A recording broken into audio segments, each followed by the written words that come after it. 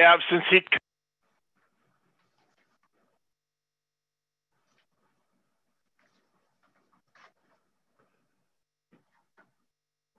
All right.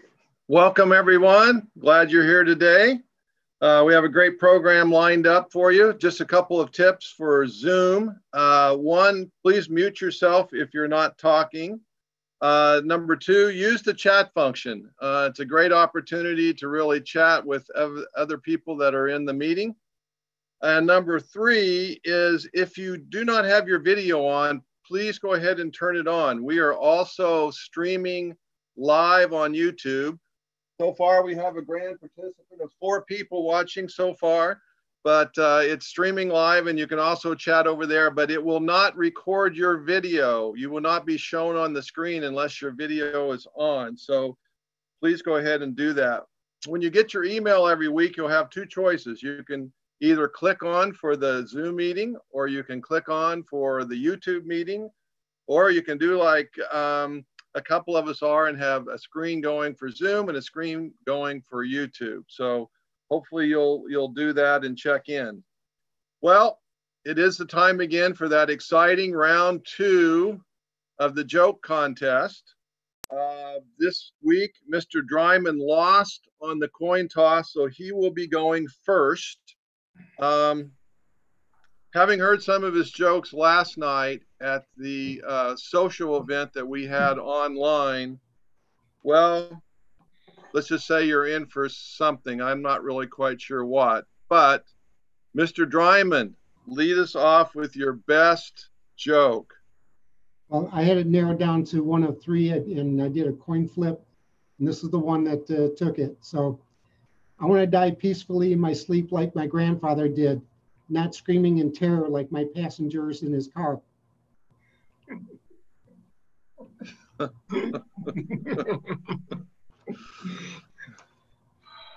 Okay, go ahead and tell your joke, Paul. Yeah, really. That was it. All right, thank you. All right, Mr. Massey, before we launch the poll, give us your best shot. Dave, I'm reading a book about anti-gravity. It's impossible to put down. Oh, wow. Okay. Really? Really? And I lost last week? Is there a third really, option? it makes you, don't you want to get back in, Ian? Okay, launching the poll. You got about 30 seconds. Vote for the winner who will move on. Unfortunately, we don't have a choice of neither one, so you have to vote for one. Is there a write-in category? I'm abstaining. All I right. refuse to participate in these shenanigans. Wow, it looks like it's a pretty close contest. We're going to give it 10 more seconds. It's neck and neck. Whoa, 5, 4. I don't see the contest. 2, 1. Okay, that is the end of the poll. Let's see what the results are. Let's see who is moving on to next week. Wow, Mr. Dryman is moving on to the next round. Way to go, Paul. David was dethroned. Wow, good job. All right, so Very close. we'll take that off and we'll turn it over to Carol, who will give us the introduction of guests for the day. I believe I've only seen one guest, and that's Mike Hebert, who's become such a familiar face now, maybe not a guest, but we're always happy to see you check in, Mike. Are there any others I haven't spotted? I feel I'm here so much you should bill me. We will. You're on. Okay. Done. I'm happy to do so. I have it recorded. All right. Thank you, Carol. Let's go to inspirational moment and pledge with Heather. Okay, so I chose a short inspirational moment, but I think it's a really good one. Something that I try and look at from time to time. It's by John Wooden. Never try to be better than someone else. Always learn from others and try to be the best that you can be. Success is the byproduct of that preparation. That's John Wooden. And now for the pledge. I pledge allegiance to the flag of the United States of America and to the republic for which it stands, one nation under God, indivisible, with liberty and justice for all. All right, thank you very much. Let's go to our song, and today we are going to do a video, and hopefully it will play actually with the bandwidth that we have. So here we go. I will share this in one moment.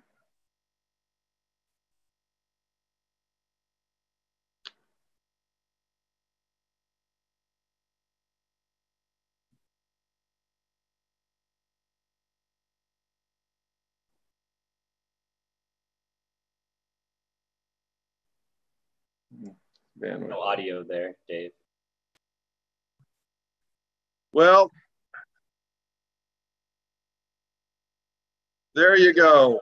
The video, it's not enough bandwidth. So that was a short song today. Sorry about that. Let's go to us, Dave. What's that?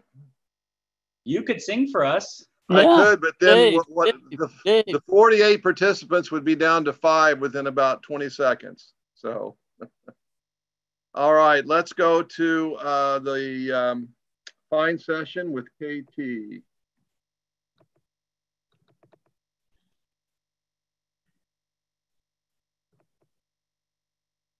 All right, now the RI president, Holger Knack, if those of you who read the bulletins saw the letter from him, he says that we need to embrace change.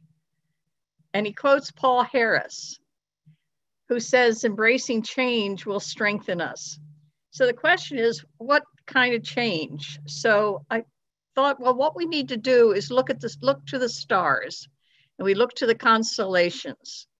And that's why the advice we're going to get is from the horoscope. But we need to know who's in the horoscope. So Jason Corey, are you there? Yep, are you I'm muted? Yeah. Okay, Jason. Now we have a constellation, and you're going to be only charged if you lose $10. If you don't lose $20, because I haven't seen Bob's list of how much money people give in. So Cancer is the crab. And we have a member who has a birthday in that period. Is it Neil? Is it Kara? Or is it Hyder?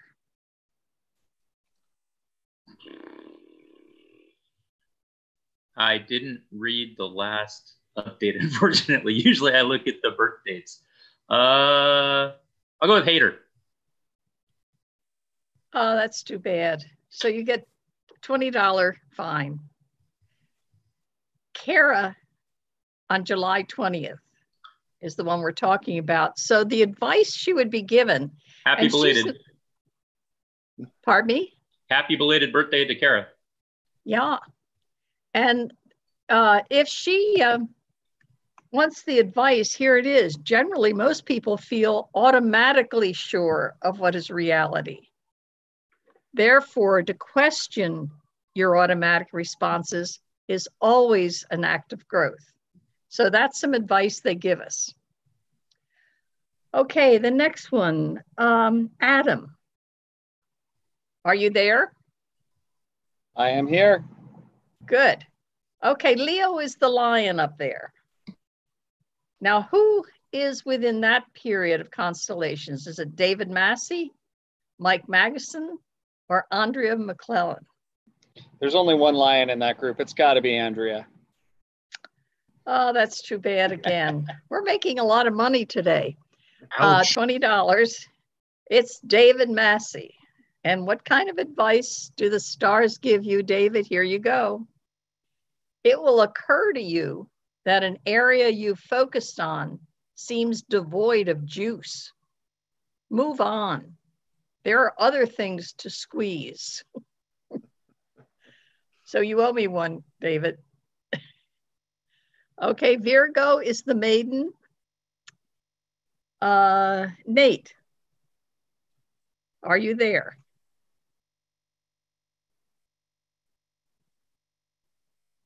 Nate, are you there? Yes, I am. Okay. Are you all there? Is it Judy St. John under this period from August through September? Is it Sharon or is it Rich? I say Rich. My gosh, you're brilliant. It is Rich. His birthday is September 17th. And here's his advice, the advice to him from the stars. Reciprocal giving has its time and place. However, right now it's better to accept someone's care and then pay it forward to another. So that's pretty cool. It is. Okay, thank you. So you only owe $10, Nate. Kyle, are you still here? Yes. Okay, good. All right, we've got Libra, which is the scales. And is this Dennis Wilson that's in this period, Ken Warner, or Carol Robinson? I'm going to go with Carol. Oh, poor Ken. Ken is the one. And he's September 28th. So his is coming up soon. Well, in 2 months. And here's the advice. You're safe to let whimsy have its rule. You can access what's possible later. Right now, let your imagination soar. How cool is that? All right, Bob Lewis, I'm asking you because you made me do this. There you Are have you there? Okay, under Scorpio, who's a scorpion? Who is it? Is it Paul Dryman, Norm Nagel, or Deborah Kniss? I'm gonna go with Norm. Oh, that's too bad. It's Paul Dryman, as you probably gathered today. Almost doesn't count. And Paul, here's your advice. You will be attracted to a subject appreciated by many and understood by few. You will learn how you are uniquely equipped to be among those few, should you choose to devote focus to it. Pretty good advice. All right, we've got Sagittarius. Jessica, are you here? Yes, I am. I'm here. Okay. Who do you think is under the Sagittarius sign? Is it Lee Ladd, Felix Massey, or Nancy Wall? I think Felix. Oh, too bad. Oh, it's man. Nancy. Her That was my birthday's second choice. November, 2 days after Thanksgiving this year. So here's the advice, Nancy. To stay on track, you have to consciously and constantly put your values up front. A ritual can help. And we know you know how to do that. Okay, the last one, Capricorn. Herb, do you want to try? Or you're not still here? Oh, I'm here. I'm here. And that's an easy one. Capricorn has got to be. Okay, eeny, meeny, miny, mo. How about Susan Murata? Oh, you are so brilliant. It is. Well, and Susan, here's your advice. Don't fight against problems. Sink to the bottom of a problem as if it were a swimming pool. It won't take much to bounce off the bottom with your toes and resurface to a cleansing breath. How's that? Yeah. So a happy birthday to all those people when it comes around. And today, happy Thursday to everybody. Thank you. Thank you, KT. Appreciate that. That was great. Let's go to the master of fun, our own Pat McCoy. Where is Pat? I'm here. Can you hear me? Yes, you're good. Okay. All right. We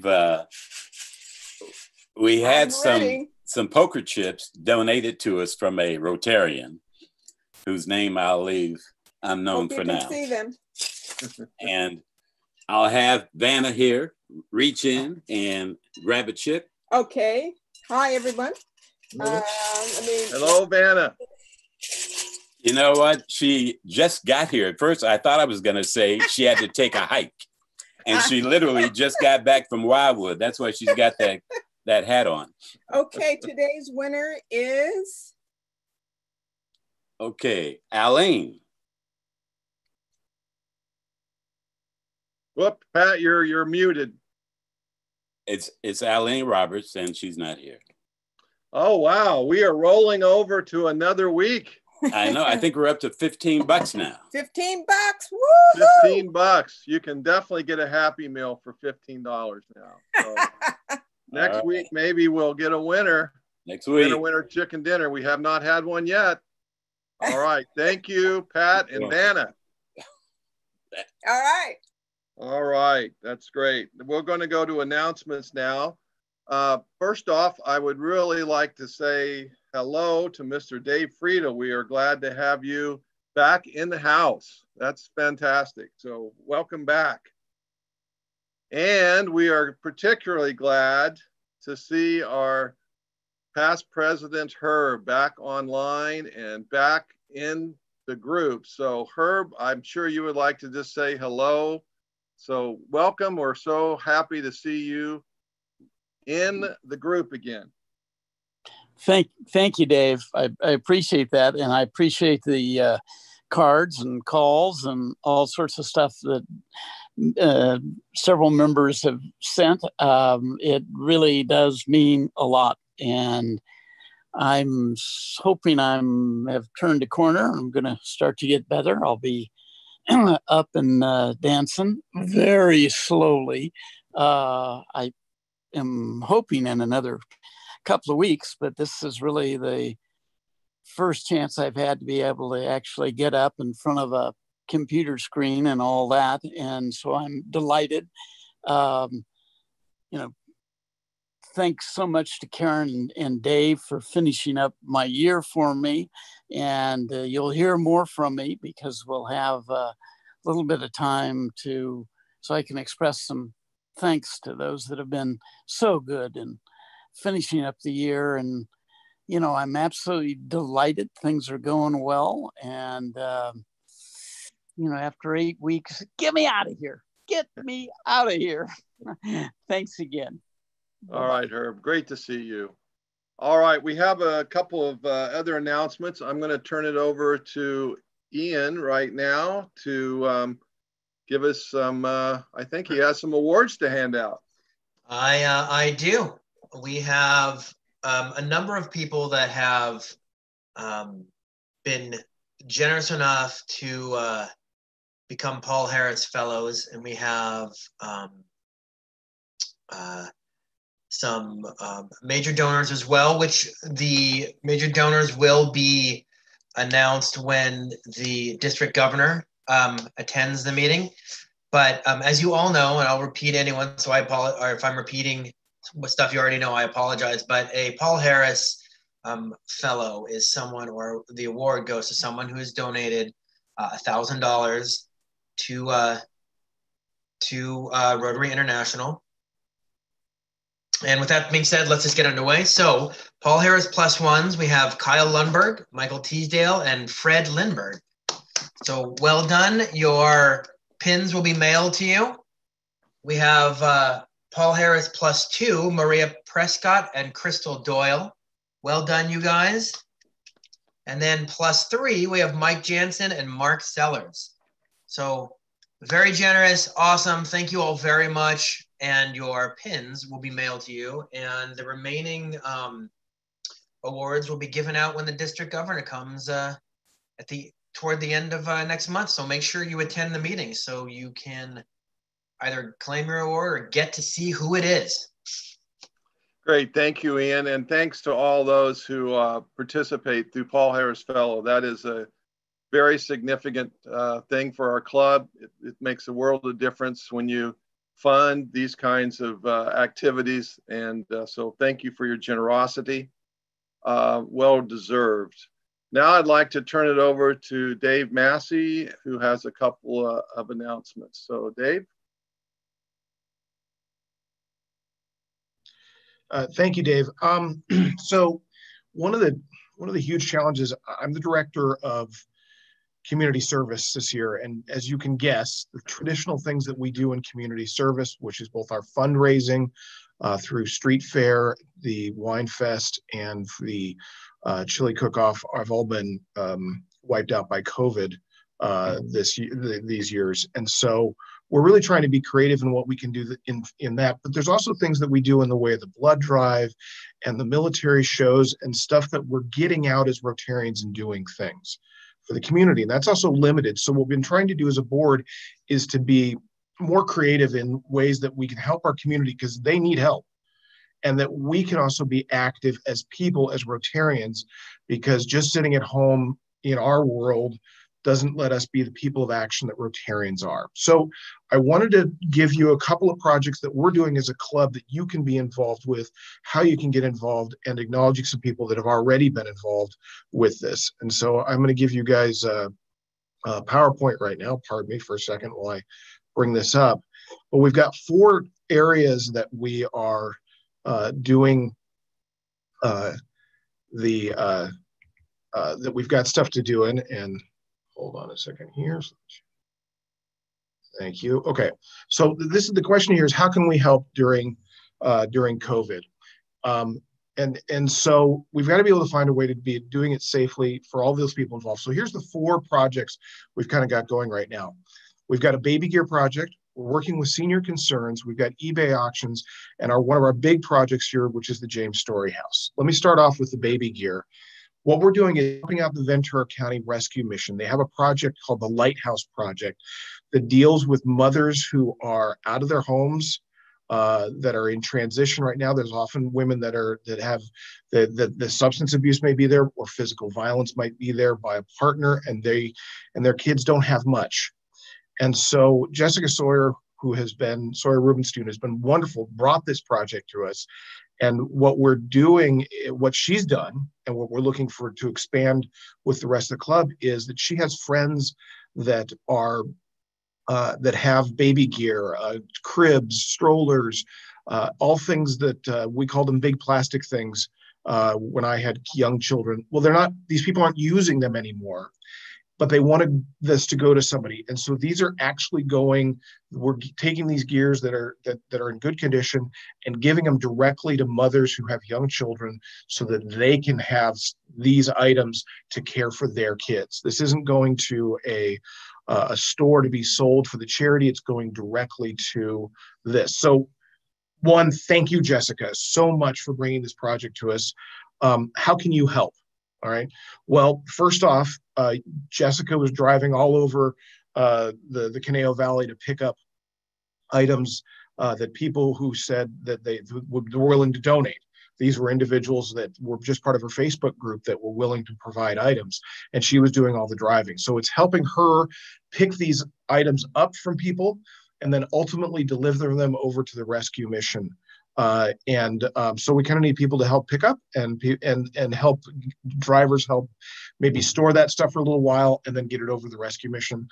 This is a shot of Jessica and the woman from the rescue mission, her husband.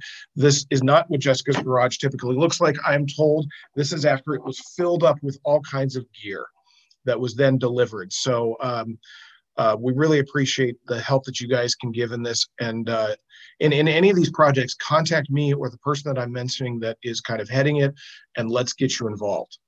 The next one is I sent an email out for Senior Concerns. The Senior Concerns needs drivers for Meals on Wheels, and many of you have already been doing this. Just a couple people that told me they'd been doing it was Lee Ladd, Tanya, and Michelle, and Darren's daughter signed up to do this. So this is just delivering meals on a weekly basis out to seniors. You pick the day. There's a couple of time frames you can do it in. You have to pass a security check just to make sure that Senior Concerns knows good people are doing it. And then this is an opportunity for you to do it. Let them know that you're from Thousand Oaks Rotary and you're doing it, but it's a great way to help out those seniors. So go to the Senior Concerns website, sign up with them. Let's have Rotary have a big impact on those seniors. The second one that we're doing is we want to have a collection that seniors really need for these isolated seniors. They have non-perishable items that they need that they're low on, that they don't get. And so what I want to do is, how can we help? Well, I'd like to see our club, and I'll send a list out for this. Sharon Russell is doing this. She needs a couple people to help her on her committee. So I'm looking for people who can help Sharon. And then I'm looking for people who are willing to donate the items. And we'll send a list out. Sharon will send a list out of all those items. Or if they want to make a cash donation, that's fine. And then we want to collect these item ups and bring them over to Senior Concerns and let them know this is from Thousand Oaks Rotary, to help out those seniors that just aren't able to get the type of non-perishable items, cleaning stuff that they need. So, all right, the next project is one that fundraising is so challenging right now because we can't do events that are in person. And that is our three main fundraisers were all about in person. So I was cleaning my garage out and I thought this is a good way. My wife and I were getting rid of stuff and we were selling it on Craigslist and Facebook Marketplace. And this was a good way for us to kind of get rid of some of the stuff that was in our garage. And I thought this is a good fundraiser for Rotary. So I don't want to limit it. I'm calling it eBay auctions, but I don't want to limit it to just eBay.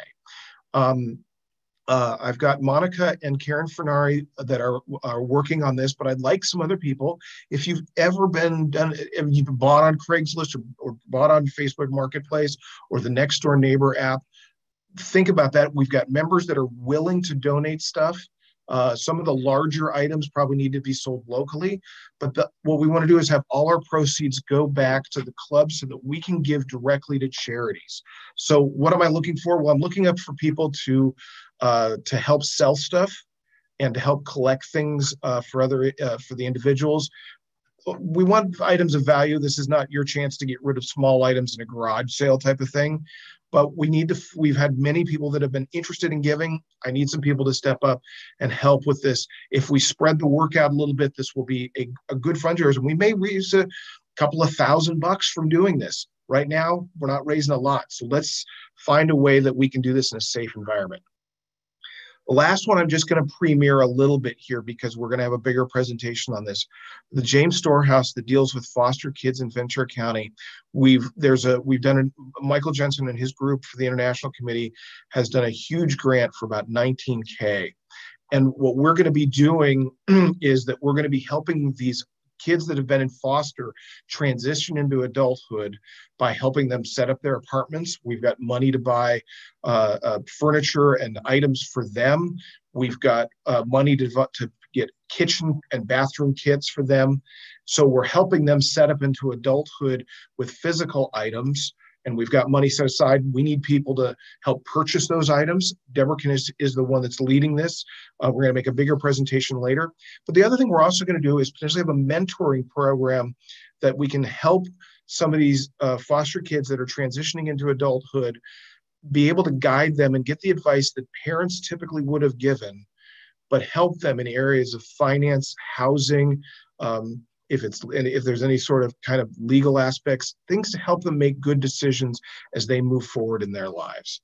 So these are the areas that we're going to be kind of working on when it comes to community service. They're not our traditional areas, but they're helping our community. And so if any of these interest you at any particular level, let me know or the people who are in charge of that committee, and I would absolutely love to do that, because as Rotarians, we need to get out and do things. We need to serve our community. That's us. And the reward of even doing just a little is so much. So I encourage you to get involved. Let me know how I can help you get involved. And thank you.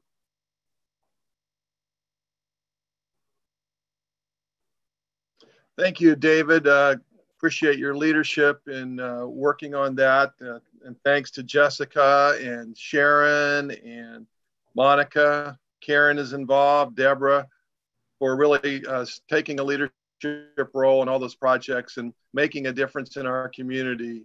This is the year we're going to be and have to be creative. So we are open to all ideas and all ways that we can reach out and serve our local community. As all of you know, because you're very involved in the community, we've got a lot of people hurting in our community. And this is where Rotary steps into the gap and really makes a difference in the lives of people. And these are just 4 projects that can really, with some very simple steps and a little bit of time, make a huge difference for a lot of people in our community. So thanks to all those that are involved and for your continuing efforts. Next, we're going to go to a new item. And I'm going to have Susan come up here in just a second and talk. But we, one of the ways that we're looking to raise some funds for the annual fund share is to do our online auction here at our club of items. So Susan is going to talk a little bit about this, but this is money that we want to raise for the Rotary Foundation annual fund share. And that fund is the primary focus of funding for just a broad range of the local and international Rotary Foundation activities. So you say, well, why is that important to us? Why should we care about that?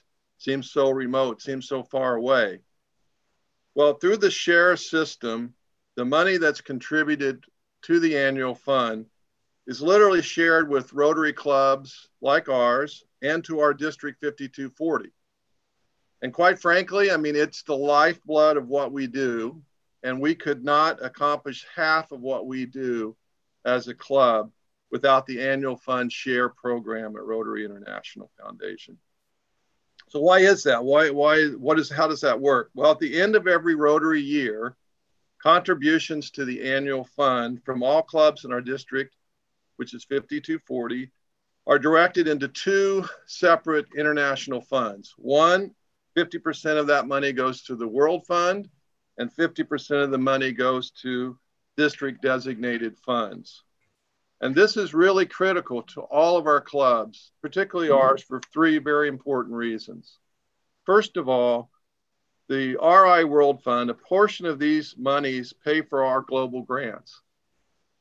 Now, so when you purchase a Paul Harris Fellow, as Ian was talking about earlier, you typically will put in $600, our club puts in $500, and you're credited with $1,000 to the Rotary International Foundation. And that money coming from the World Fund is given to our District 5240. Our district then takes that money and puts it into our club and into our other projects. So we leverage the money several times over. It allows us to fund these projects such as the hearing aid project in Mexico, the planetarium for the kids in Tijuana, healthcare to the impoverished in India.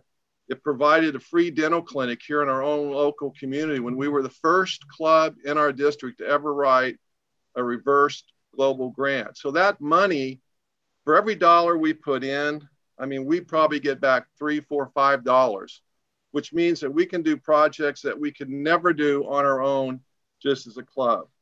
The second important component of that is the district designated fund. So RI takes that money that we each give to the annual fund every year, and 50% of that goes to our district and every other district in the world. And then our district matches us dollar for dollar on money that our club puts in on these district designated grants. So this year, the James Storehouse project, for example, the district is paying us every dollar for every dollar we put into that project. So it's doubling our money in a short period of time. There's no investment, I don't think, that you could ever get that kind of return. So what does that allow us to do? Well, we put project money into senior concerns. We put it into Conejo Hospice. We're doing it for the James Storehouse program and just many, many local projects. Again, that is critical for us because it's really allowing us to leverage every dollar that all of you put into the annual fund every year. And the third thing is it's based on an average. So every 3 years, the money is average. So the more money we put into the annual fund, the more money we get back. And our club for the last several years, I'm proud to say, has been the #1 recipient of the district designated fund allocation coming from our district. And that's because of your generosity, because you see the value of making a contribution to Rotary International and seeing that money come back into our community for projects that we can now help to all the local groups that we support throughout our community. So this program that Susan's going to talk about in a minute is one of the ways that we're going to help fund the annual fund share to make sure that we're getting more money back from our district. We want to stay #1 because it makes a huge difference to our community. So when Ian comes to you soon and he says, I want you to be a participant of every Rotarian every year, know that this is the fundraising effort that's designed to encourage each of us to support Rotary International's Foundation Annual Fund. So whatever level you can participate, whether that's $1 or whether that's $1,000 or somewhere in between, it makes a huge difference. You double, triple our money on projects that we do in our community. So I'm going to turn it over to Susan to explain a little bit how the auction works, and let's have a little bit of fun. So Susan. Thanks, David. Okay, so this is different than what we're doing with selling products on eBay and that type of thing. The eBay project is, you know, you're cleaning out your garage and you're getting rid of some things. What we want you to do on this, we're asking Rotarians to donate an item that periodically we will do these online auctions. Today we just have one item which was donated by our president, David. I'm not going to butcher this, the name of this one. It's a French wine. It's a 2012. And let me just read a couple of things that the winemaker talks about this wine. A medium ruby red color.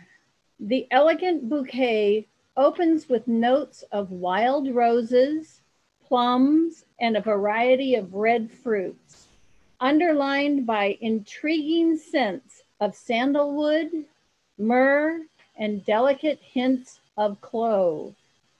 Full-bodied, yet delicate and round with a fresh acidity and savory finish that lingers on the palate. I don't know about you, but my mouth is watering right now.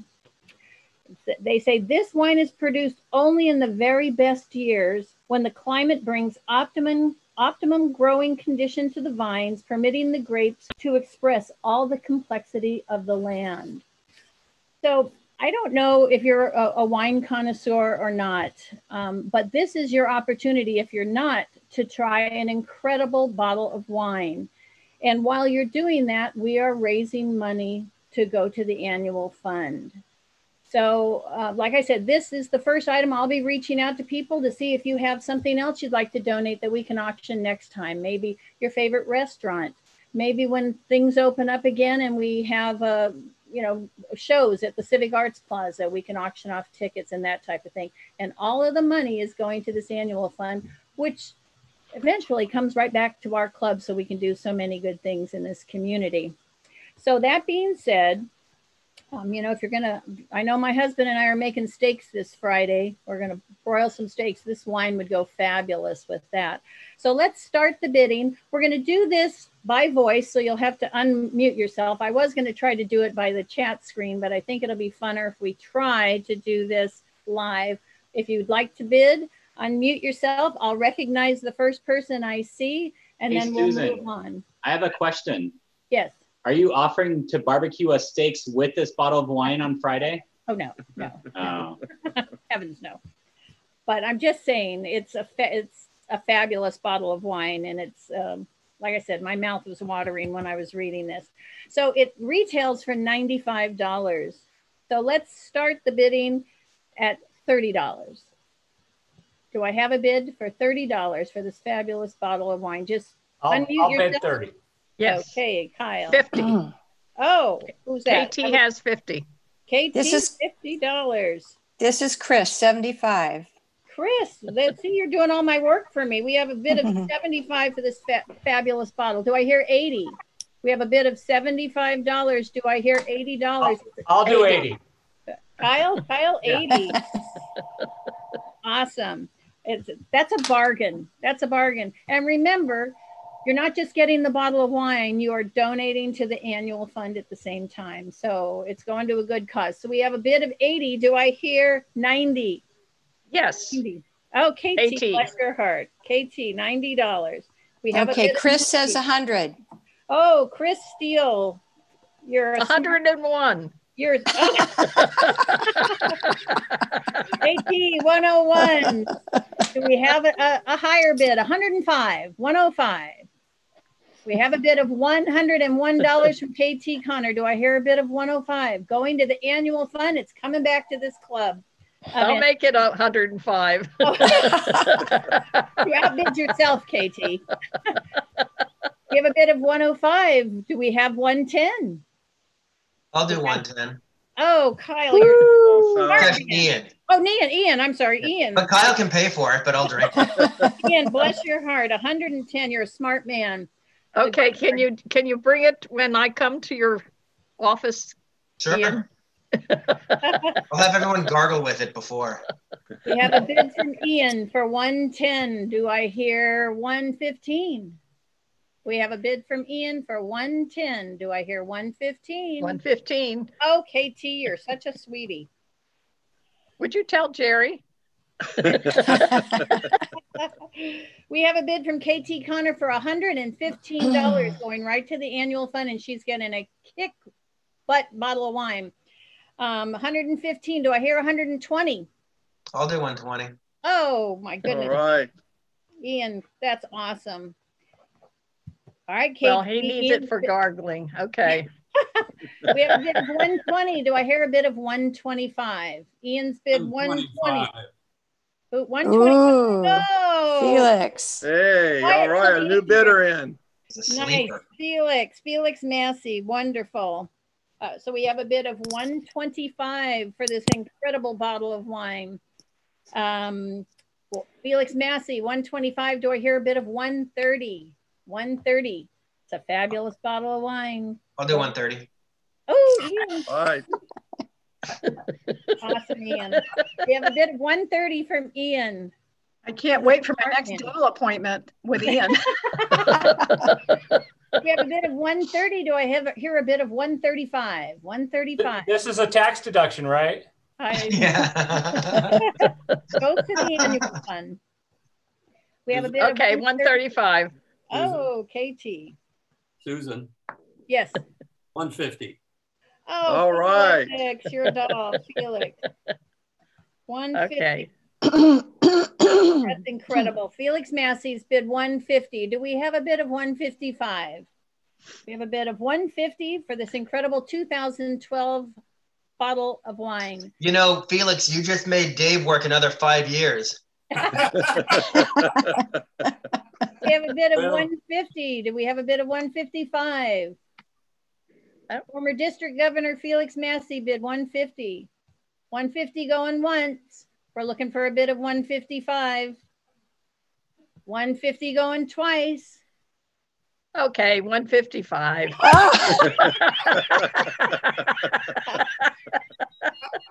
Way to go, KT. Way to go. Way to go. All right, KT's at 155. Do I have a bid of 160? No. Come on, Felix, give in to the peer pressure. Keep spending Dave's money. We have a bid of 155. Do we have a bid of 160? This is it. 175. 175. Like it. Wow, that's incredible, Felix. Your son was cringing and went under the table. We have a bid of 100, $175. Well done. I'm out now. Yeah. So 175. Do we have a bid of 180? We have a bid of 175 from Felix Massey going once. 175 going twice. Last chance. 175. Sold to Felix Massey. All right, great job. That's Thank you, awesome. Susan. Thank you, Felix. Absolutely. That's incredible. Thank you, Wonderful. Felix. Thank you, guys. That's great. That money One is bottle and well 52 straws. going to go in to do some great projects with our local community. All right. Thank you very much, Susan, for that. Let's go to Paul Dryman for Happy Dollars. Okay, I figured what I would do with this is because there's 3 different screens, it's really hard to see who's raising their hand. So if you would kindly go to the bottom of your screen and do the chat and let me know that you would like to do a happy dollar and tell me how much and what your happy dollar is. Go to the chat. Jeff Bornstein looks like he has his hand up. Yes, Mr. Jeff. $20 because for Barbara Massey, who snuck in back there, and the bottle of wine is actually for her. So she didn't even kick me under the table. I see Trevor's hand up, Paul. I have 5 happy dollars that my couches that are stacked up next to my car did not fall over in the earthquake this morning. Earthquakes. All right, how much was that? That is 5. 5. Okay. So no one's using the chat, so I can't see the hands coming up. There we go. Got Nate. I see Nate. Nate has his hand up, Yep. Paul. Yep, I just called on him. Okay, I have 48 happy dollars. Shirley and I just celebrated our 48th anniversary last night. Oh, yay. That's great. It was interesting being isolated here at University Village. Well, oh, I could do so much with that comment. I'm just going to keep my mouth shut. Right. Who else would like to do a happy announcement?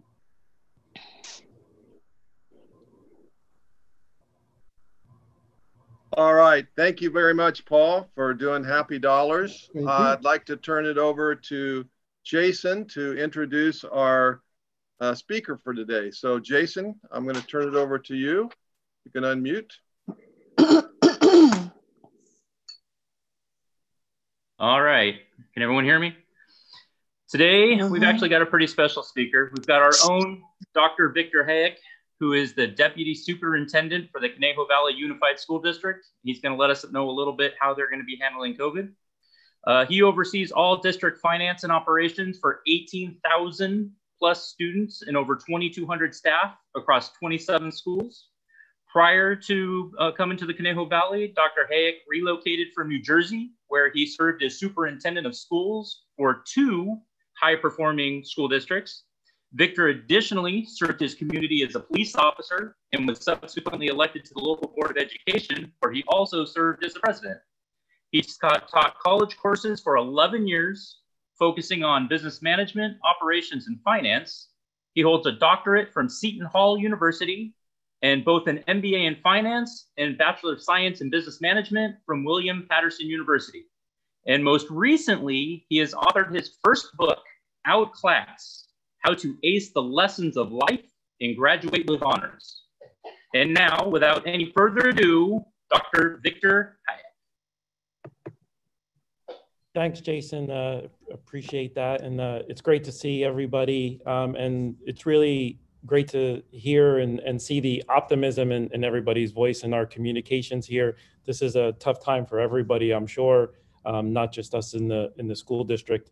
I'll just say, mention, so I have this on the top of all my director's agendas now. It's a quote by Simon Sinek.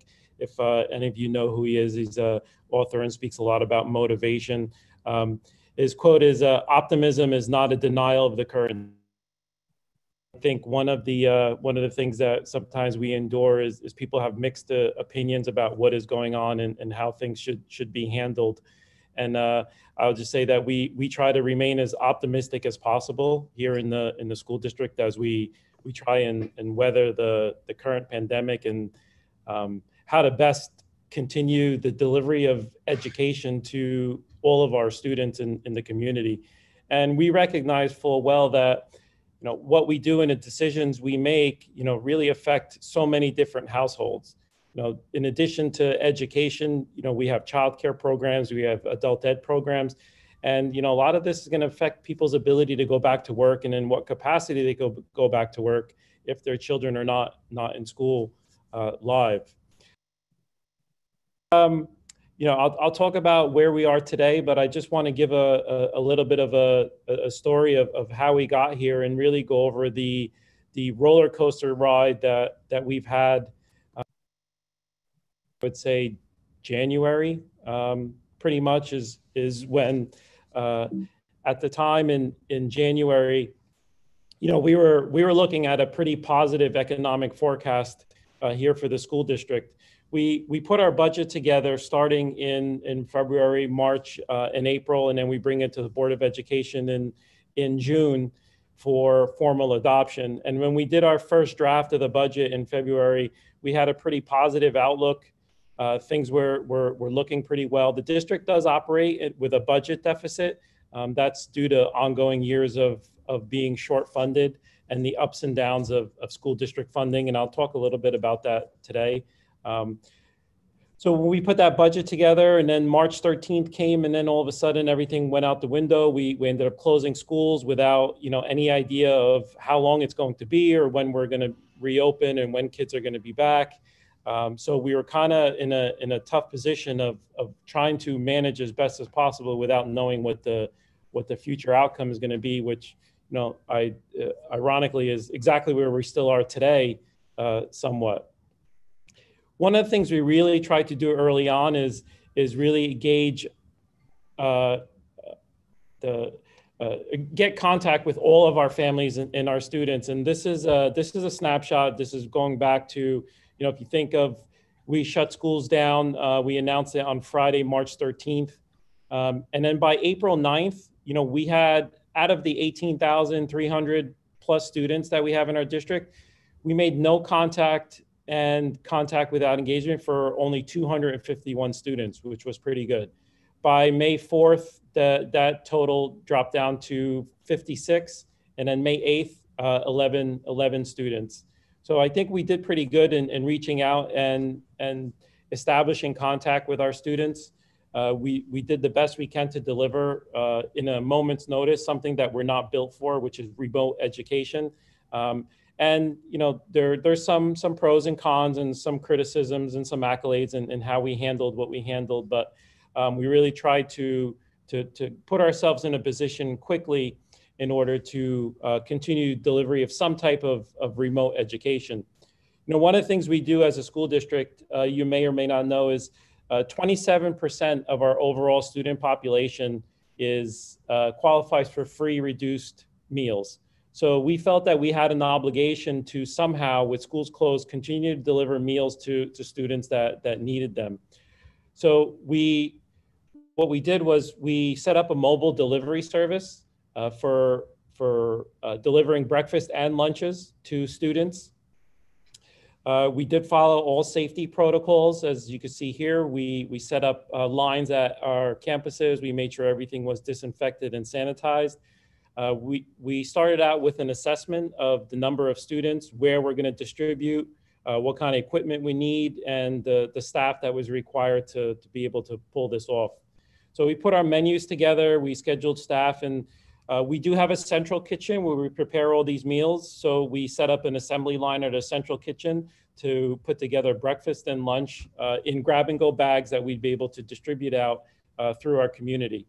And initially, we were giving them out to only our students and students who qualified, but over a couple of weeks, we started handing them out to any student or any child that came to any of our pickup locations that we had throughout the city. So when we announced on March 12th, we have 2 schools here that are considered Title I schools, meaning that they have the highest level of students that are impacted socioeconomically. But what we did was we applied to the California Department of Education for a waiver to be able to provide meals at more than just those 2 schools. So we started at 8 mobile sites, and the California Department of Ed and the Federal Agriculture Department approved our request within 1 hour, and we set that up pretty quickly. So we notified our child nutrition staff. We started to prepare and distribute the meals. We created a rotating schedule because, you know, we're thinking about our students, but we're also thinking about our staff working in a safe environment as well. And so we created an opportunity for them to rotate their shifts.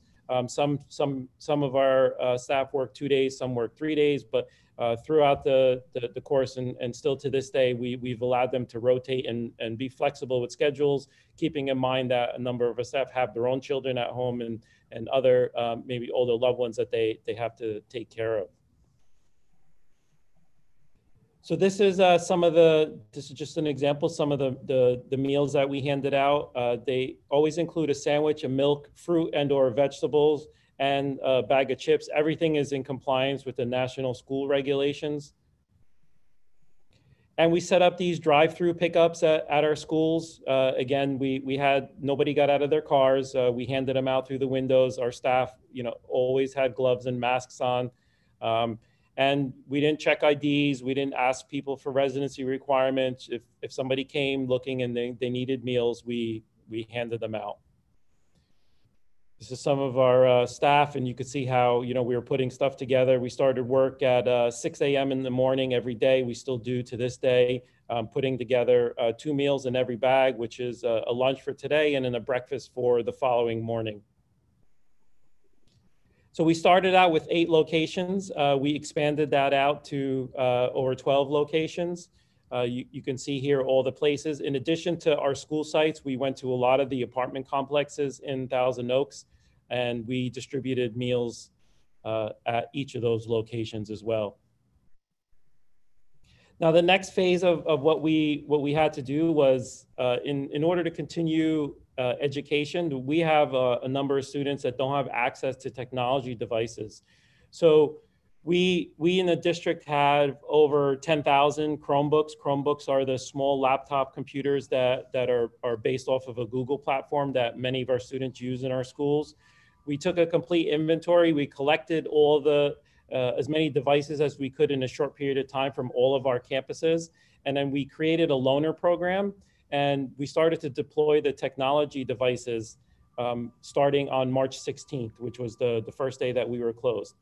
So our plan was to have about 4,200 Chromebooks ready by that first day. We were able to have just under 6,000 devices ready for the first week of distribution.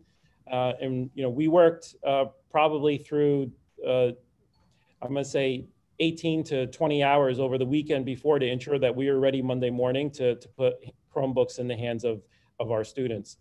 Again, everybody followed the social distancing and wearing the masks and gloves protocols. You could see on the picture here on the bottom, this is how we have our Chromebooks. They're all in carts that sit at our schools.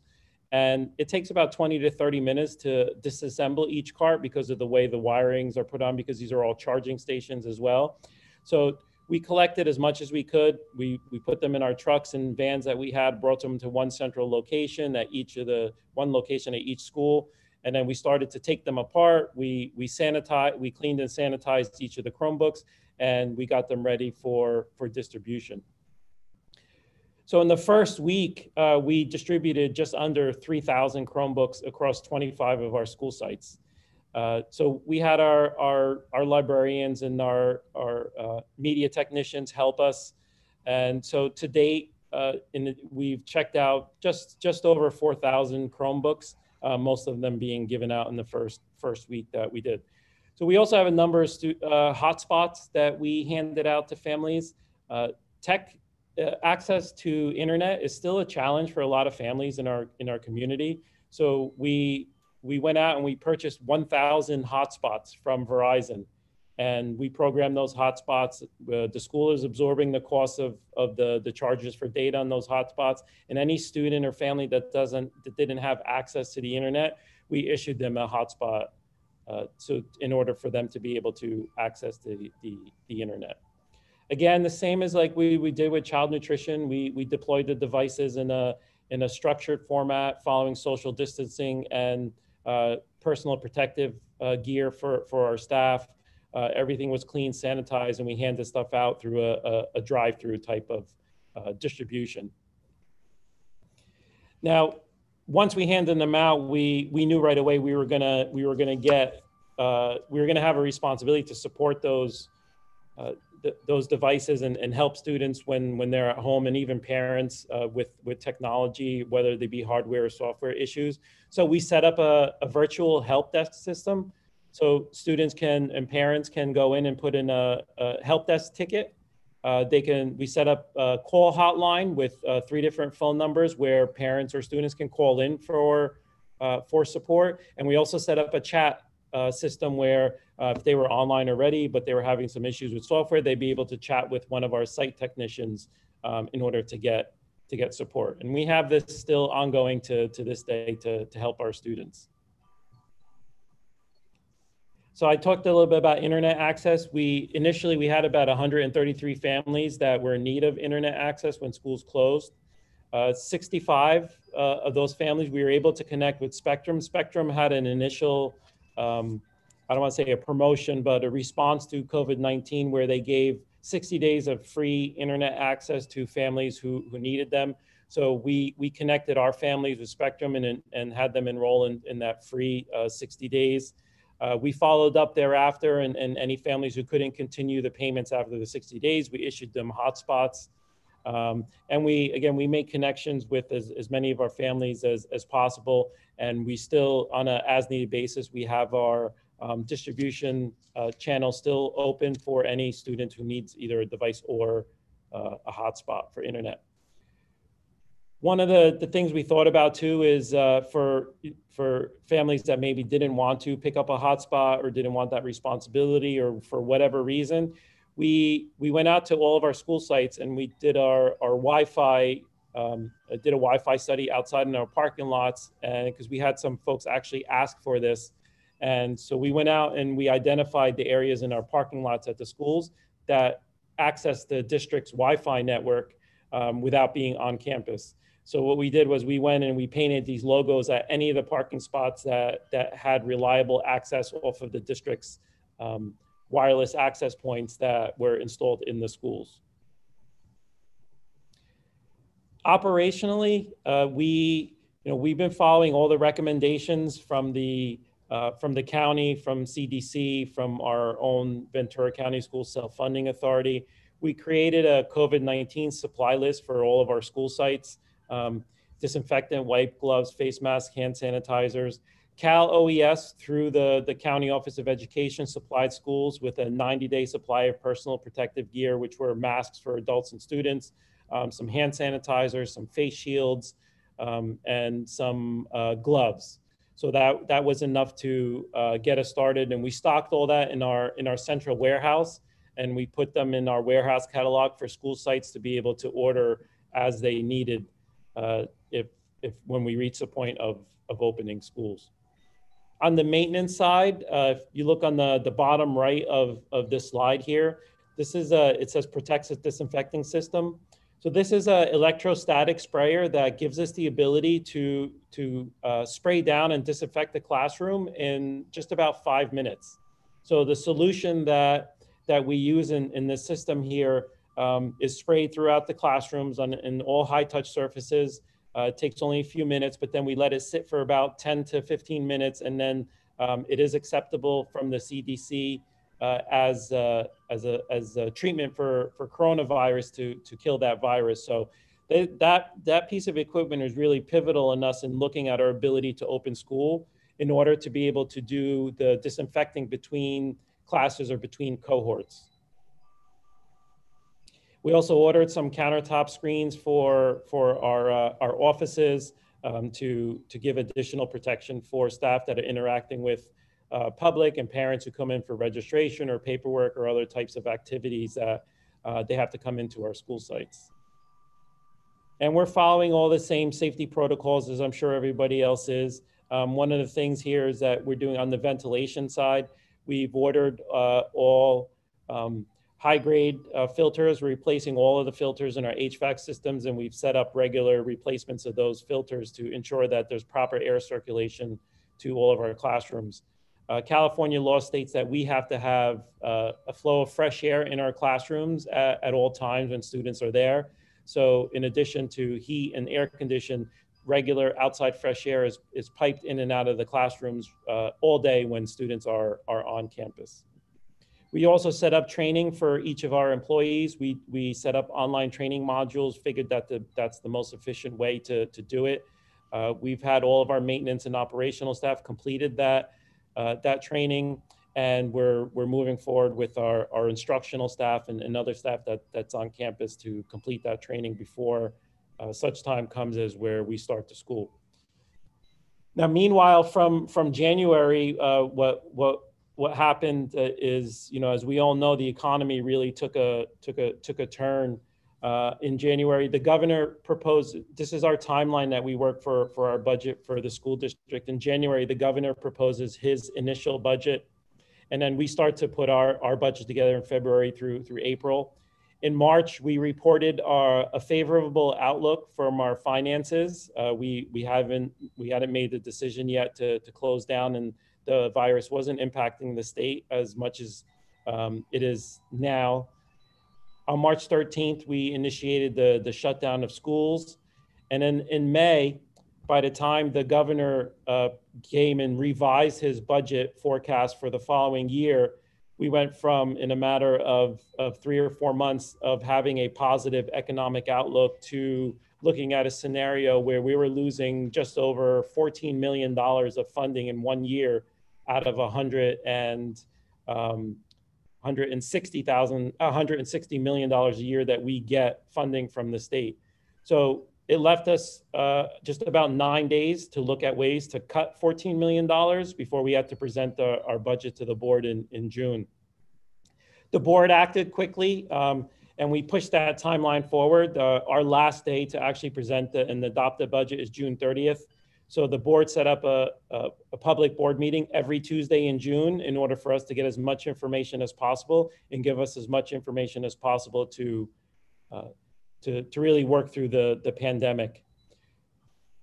This is just a slide of the state's general fund revenues. The state's, what you see in the green line is where we were in January, and then where the revised budget expectations came out in May. The state gets its revenue sources from what's called the big three, which are personal income tax, sales and use tax, and then corporate tax. So you can see we were looking at a pretty positive forecast in the green line in January, and then where we are now in May, and what the proposed budget is for the following year really put us in a difficult situation. And the reason that is because 88% of the district's revenue is received from the state. So we're heavily impacted by the economics of the state, because as you see, 71% of the revenue that the state collects is from those big three sources. And the school funding proposition is called Prop 98. It guarantees a percentage of those revenues for education.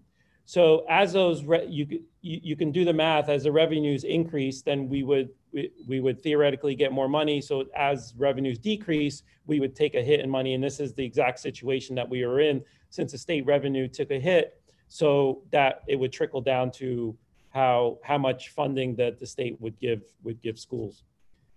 You hear the acronym LCFF, which is our local control funding formula.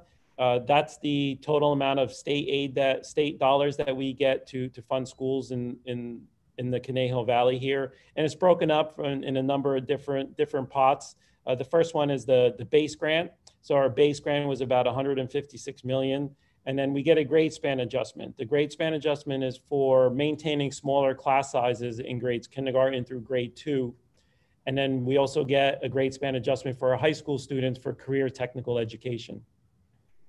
And then the next piece of that is about 8.5 million. That's our supplemental grant. Our supplemental grant is for what's termed as unduplicated pupil count. And that involves our English learners, low income, foster youth, and our homeless students, which I noted earlier is about 27% of our overall student population. And then there's an additional small portion for home to school transportation, and then some targeted instructional improvements. So this is the overall total of how our breakdown of the dollars that we get from the state that go to education. if you look at the column here for 2019-20 second interim, that was based upon the governor's January budget proposal. We were looking at $193 million in total revenue. And then by the time May came around, that dropped down to about 178 million. So we were looking at making an adjustment of, again, $15.5 million in a short period of time from where we were just months ago. As you can imagine, it's extremely difficult to cut $15 million in a budget when 83% of our expenses are all related to staffing. So on the left pie here, you can see we have certificated staff, classified staff, and our benefit costs related to staffing totals 83% of 83 cents of every dollar that we spend. On the right side, the LCFF, which is the state dollars that we get, represent 82%, 82 cents of every dollar that we receive. So we knew if we were in a position to have to cut $15 million, it required significant staffing cuts that we would have to do, which would directly impact the programs, class size, and other things that we really cherish here for our kids. So in a short period of time, we looked at, and I'll go through these quickly, we looked at a number of different scenarios of how to cut. We looked at making cuts over a period of time, 7 million, 12 million, 6 million over 3 years. Then we looked at trying to even them out at 8.5 each year. Then we looked at what if we cut the most up front and then it would minimize later on. So we went through a multitude of different scenarios on how to work within the budget cuts that we had. And then in the end, what happened was the governor and the legislature came to an agreement where they funded us at the same level as they did the prior year, eliminating the necessity for us to cut $15 million. But how they did it was through what they termed as deferrals. So meaning that they're telling us they're giving us the money in February, March, April, May, and June of 2021, but we're not actually getting the cash until the following year.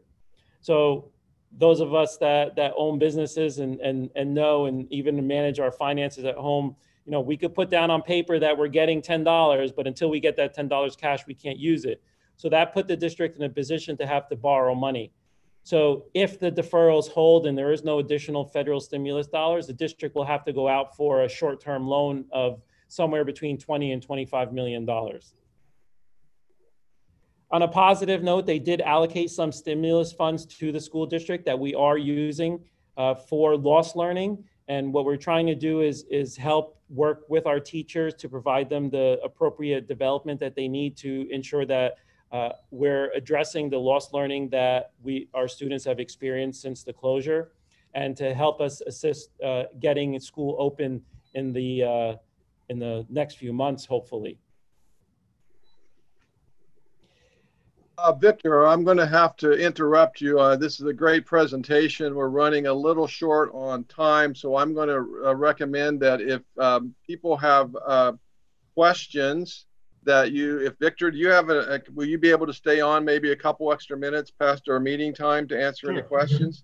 That would be fantastic. So we will keep the Zoom meeting open for any questions afterwards. But I know some of you have to get off. We're getting close to our end time. Victor, I want to thank you for a really great presentation. This was very enlightening on what's going on in our local school district.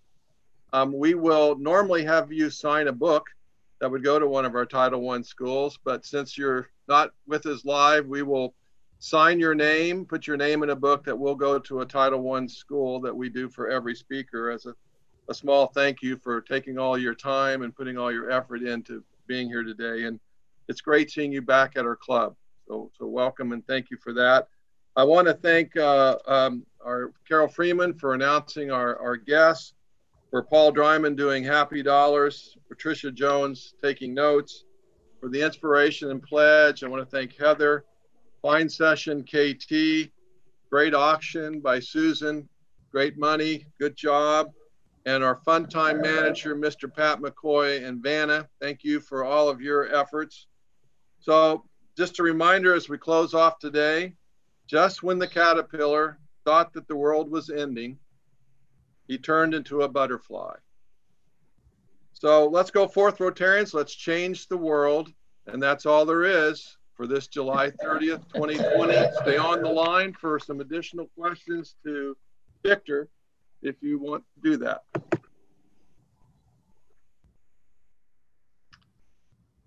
All right, so we have anybody that has a question for Victor? I do. This is Chris. All right, Chris, go ahead. Victor, maybe you covered it and I was spaced out. I don't know, but I know that I guess the schools are going to start remotely again, right, in the fall. Is that correct? Yeah, so the latest direction that we've received is that because the county is still on the watch list, we have to open up in a remote setting. So the trigger to change that is the county has to be 14 days in a decline of reported cases or just some measure that the county uses. So we're not there yet. Now we're still a good 3 weeks away from the opening of school. So we're preparing for two scenarios. We're preparing to be remote, which is where we are today. But should the 14-day window change between now and the start of school, we're ready to pivot and implement a phased-in entry approach where we do have students on campus.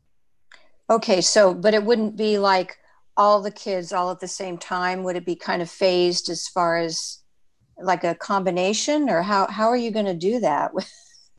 Just full on open? Yeah, so let me show you this quickly. So this is a sample middle school schedule. So what we essentially did was, in order to comply with social distancing, right. And the students and staff will have to follow the guidelines of wearing masks and such, but we split the schools into two cohorts. So there'll be half-day sessions. So we're going to have half the school come in cohort A and half the school come in cohort B.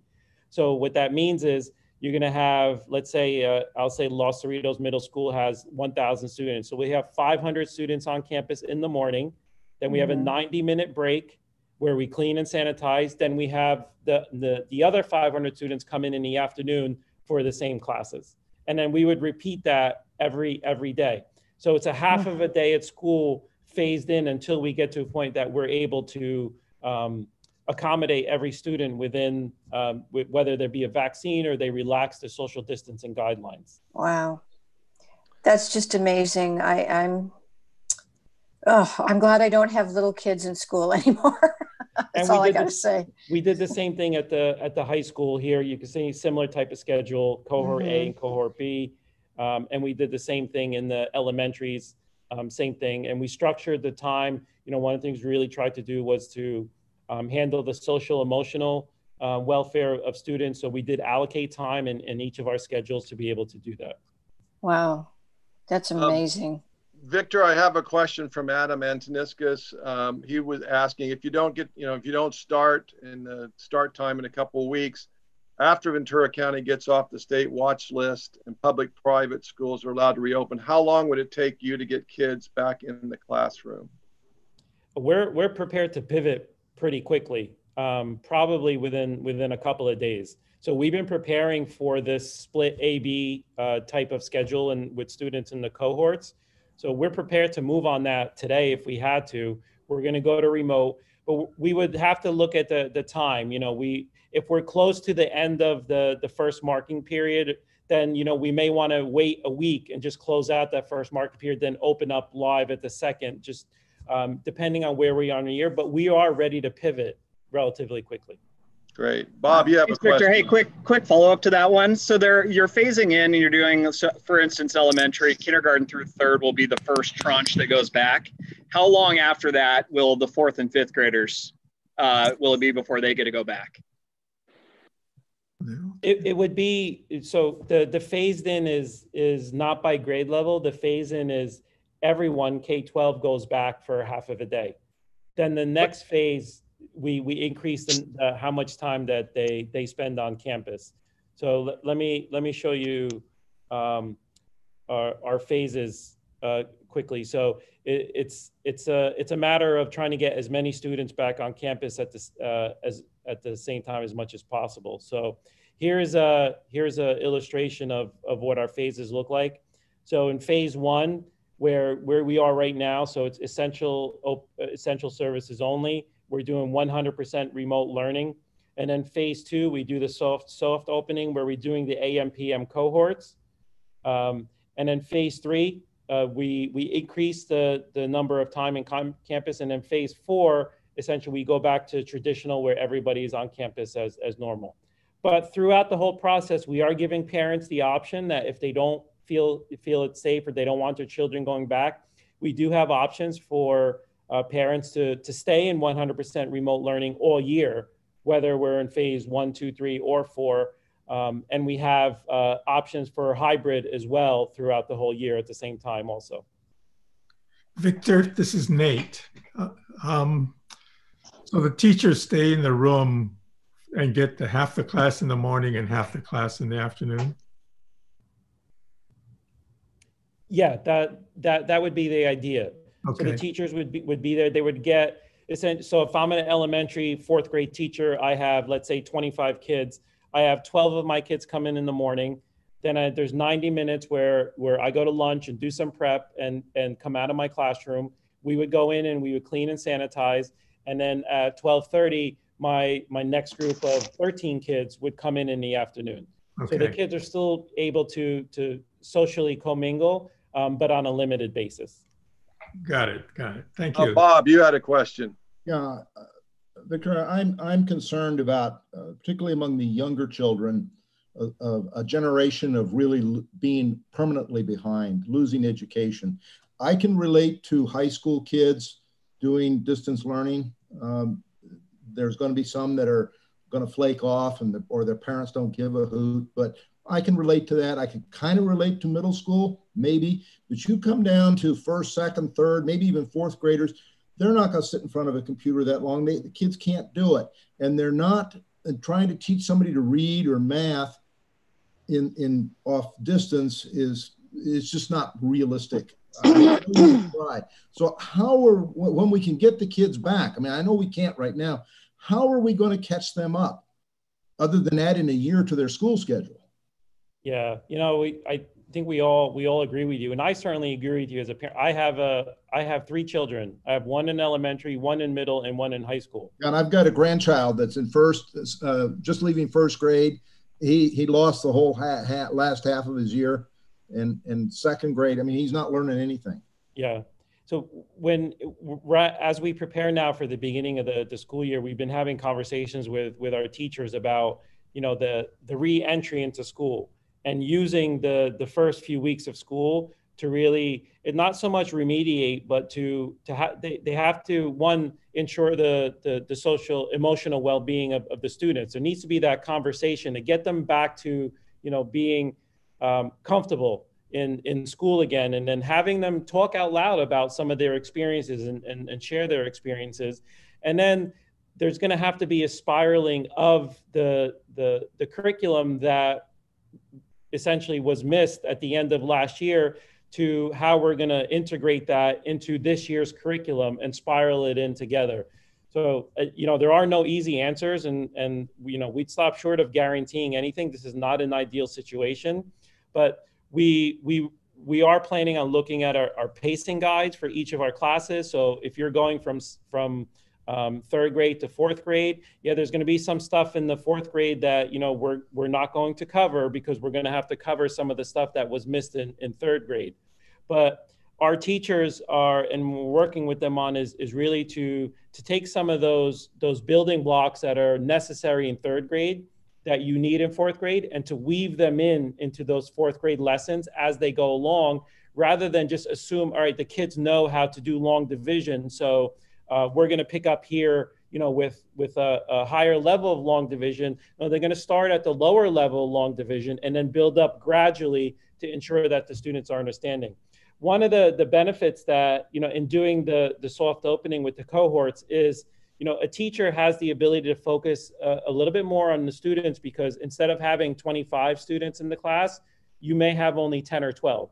And you may have even less because some families have already opted out for remote learning or a hybrid where they don't want to send their kids to school. So the complete remote is challenging, and I agree with you. My 7-year-old won't sit in front of the screen for more than 10 minutes before he loses interest. So that is something that we're really trying to work through. And we don't have all the answers yet right now, but we're doing our best to put things in place to try to ensure that students are engaged, even if it means we're calling students at home, talking to parents, providing support from 3 o'clock till 8 o'clock at night, providing things outside of that regular time, and being live as much as we can in person, more so than just, here's a website, go do this, these pieces of math or English or whatever it is, where our expectation is that teachers are live during the time where the students are in front of the screen. So they will be able to converse and have a conversation with the teachers and with the other students in the class. Thank you, Victor. Do we have just a final question before we let Victor go? Who do I have? Oh, yes, Felix, go ahead. The question that comes to my mind, since nothing is normal anymore, what happens with these parents that have a different work schedule now and the kids have a different school schedule? How do you put those together? Yeah, that is a challenge for everybody. And I don't know if who you may or may not know, but we have our own childcare program that we operate in Conejo Valley, and we've been having overwhelming demand for childcare, even in the remote setting. If we don't open and the kids are 100% out of school, we are planning to offer childcare during the day from 7:30 a.m. to 6 p.m. to help families and parents. So we do have some overwhelming demand on that, and we're gonna have to wait and see when the schedules are finalized. But we are in a position to accommodate working families to provide childcare services during the day. We're just waiting for clearance from the county health department for us to be able to do that. How's that going to work with parents that are on the low level as far as income is concerned, and yet are on a lower level because they're only going to work part-time? Yeah, we do have at 2 of our elementary schools, we have state-run preschools, and we have state-run programs as well. So any families that struggle socioeconomically, there are some avenues out there that are available to them. And also there are other third-party organizations that are providing childcare services and do it on a scholarship basis based on need as well. Thank you, Victor. Great. Thank you, Victor. That was a great presentation. And really good. If there's ways that our club can partner with you as what you're doing, why please talk to us about that. As a club member, we'd love to also partner with you and what you're doing, because it's a big task. It's pretty clear you've got an overwhelming job right now, and greatly appreciated of all the things that you are doing in our community to make a difference and to get kids back to school. So appreciate your time today. Thank you so much. And thanks everybody for being on. We will see you soon at a coffee or a social hour or next Thursday. Thank you. Everybody have a great week. Bye-bye. Thank you. Thank you.